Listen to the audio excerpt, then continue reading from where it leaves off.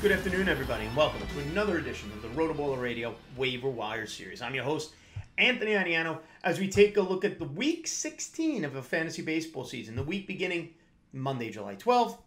All-Star game, no games actually, till Thursday, July 15th. But we'll take a look at some pitchers available on the waiver wire who can maybe help you out in the second half. Guys, don't forget, head over to rotoballer.com. Check out everything we have there. The main page, premium package, expert chats, you name it. rotoballer.com, the place to be. Football, baseball, basketball, MMA, esports, NASCAR, PGA, and sports betting. rotoballer.com has you covered. Whether you play DFS or season-long formats. And guys, don't forget, sign up for any of those premium packages, whether it's baseball for the second half of the season or preparing for your fantasy football season. Sign up for that premium package using the promo code ACES. Let them know Anthony sent you and save yourself a little bit of money in the process. Don't forget as well, weekly fantasy baseball is here. If you love the strategy of season-long fantasy sports, live for the short-term excitement of DFS, then be sure to try out weekly fantasy baseball contests on Owner's Box. Head over to rotoballer.com/box and sign up today. Our friends at Owner's Box are hooking you up. All new users get up to a $500 deposit match bonus and a free RotoBaller Premium Pass with a $99 value. We'll be hosting weekly free roll contests on Owner's Box as well, which are free to enter with lots of awesome prizes to the winners. Head on over to rotoballer.com/box for all the details and sign up today. Okay, guys. So no two-star pitchers next week. We don't even know the dates pitchers are going to be starting next week since everybody's off till Thursday. So just a few names, some pitchers who over the last 14 days have had a nice little hot streak if you're looking for a little starting pitching depth. And then we'll take a look at some relievers who can acquire some saves, keep ratios down in the second half. But starting in the starting pitchers, 4 names to be mindful of. First, Eric Lauer of the Milwaukee Brewers. Okay, not a lot of strikeouts. Only 22.3% of the batters he's faced this year strike out. 54 strikeouts and 56 1/3, so about a K per inning. Over the last 14 days, 18 1/3 innings, 3 starts, giving you 6 innings per start. 13 strikeouts, 6.38 Ks per 9 over the last 18 1/3 innings. But over those last 18 1/3 innings, his ERA has been under 1 at 0.98. And his whip has been exceptional at 1.09. In the last 3 starts, those 14 days, he has picked up 2 victories for a very good Milwaukee Brewer team. Now, he's only 12% rostered on Yahoo. So when you've got a pitcher on a good team, if you're chasing wins, again, check your categories.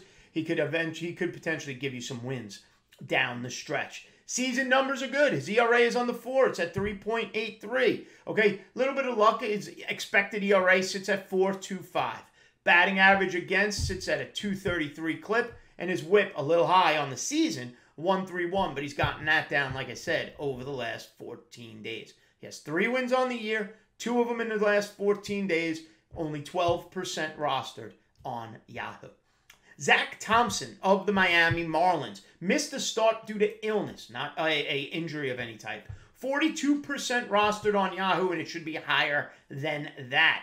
Over his last 14 days, 12 innings, 17 strikeouts. Here's your category filler if you're looking for Ks. 17 Ks, like I said, 12 innings, 12.75 Ks per 9 over the last 2 weeks with an ERA of 3 and a whip of an even 1.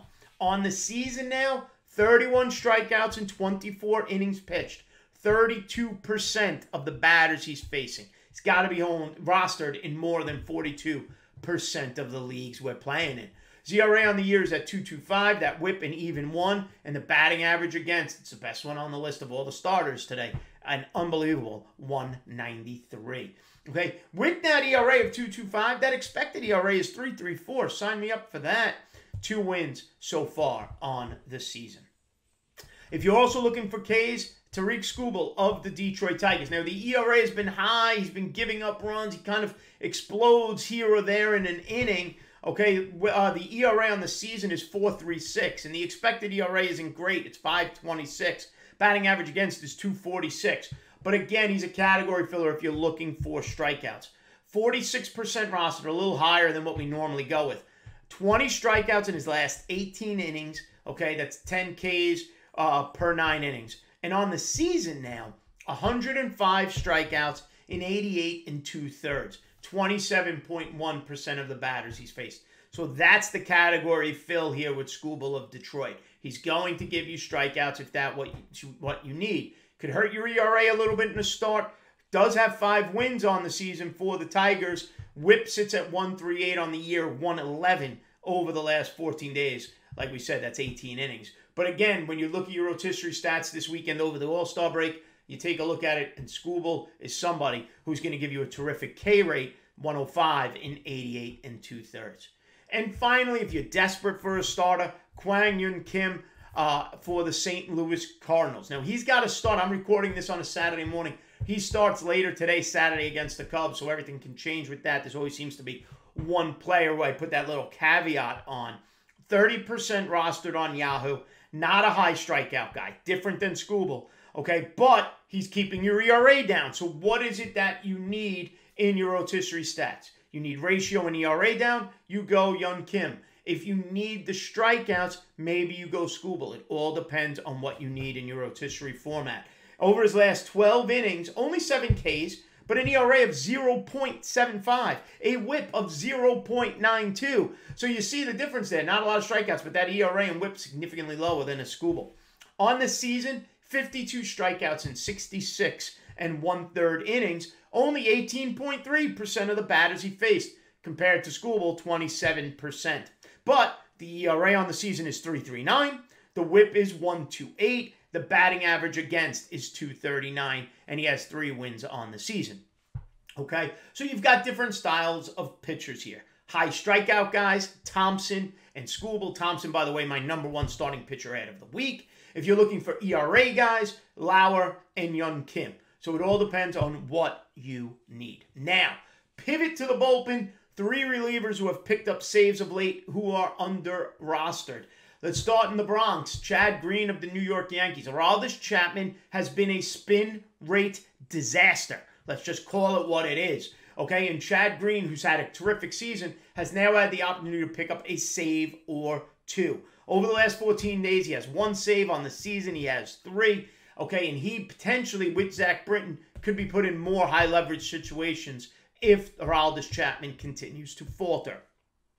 Over the last 14 days, 8 and 2/3 innings, 13 strikeouts, 13.5 Ks per 9, an ERA of 1.04, and a WHIP of 0.35. Talk about keeping your ratios down. That's what Chad Green has been able to do.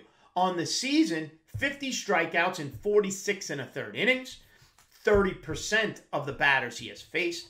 His ERA is 2.14. His WHIP is 0.71. Again, that even if he's not giving you saves, a middle reliever who's keeping your ratios down.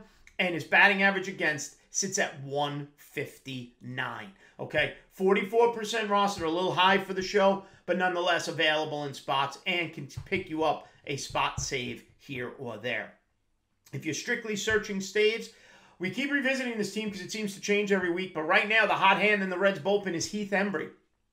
32-year-old former Cleveland Indian, 16% rostered. And why do we mention him? Over the last 14 days, he's got 4 saves. Can't ignore that with a terrific K rate.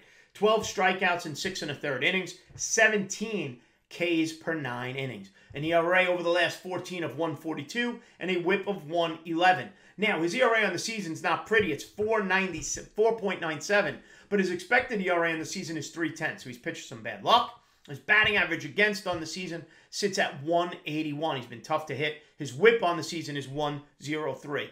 50 strikeouts in 29 innings pitched this season. 42.7% of the batters he has faced, he has sat down by strikeout. That is an astronomical number. Something to keep an eye on. Something to love. 4 saves over his last 14 days. 5 saves on the season, as some of us continue to work the waiver wire looking for save opportunities. And finally, Joakim Soria, 37-year-old, a veteran who's been around what seems like forever, now getting saves for the Arizona Diamondbacks. 20% rostered on Yahoo. Over the last 14 days, 6 1/3 innings, 7 strikeouts, an ERA of 1.42, and a WHIP of 1.11, very similar to Hembree. 1 win, 3 saves over both the last 14, and that is his season total as well, as he's taken over the closer role now for the dismal Arizona Diamondbacks. 23 strikeouts in 24 1/3 innings. It's about 22.5%. The The ERA is at 4.07 on the year, but the expected ERA is better. It's 3.85 with a 1.32 whip and a 2.58 batting average against. Chad Green keeping ratios down. Hembree keeping ratios down and getting you saves. And Joakim Soria if you're chasing saves. Again, starting pitching, if you need the strikeouts, Thompson and Skubel. If you're keeping your ratios down, take a look at Eric Lauer and Kwang-Hyun Kim. All right? Don't forget, guys, check out all the great content right here on the RotoBaller YouTube channel. Be sure to subscribe. Check out the Hitter Waiver Wire video out there as well, courtesy of myself, Anthony Aniano. Follow me on Twitter at @AnianoFantasy. Okay, and check out everything at rotoballer.com, Owner's Box, and all that great stuff. Great stuff. All right, stay smart, stay safe, enjoy the All-Star game, and we'll see you next time right here on RotoBaller Radio. Have a good one, folks.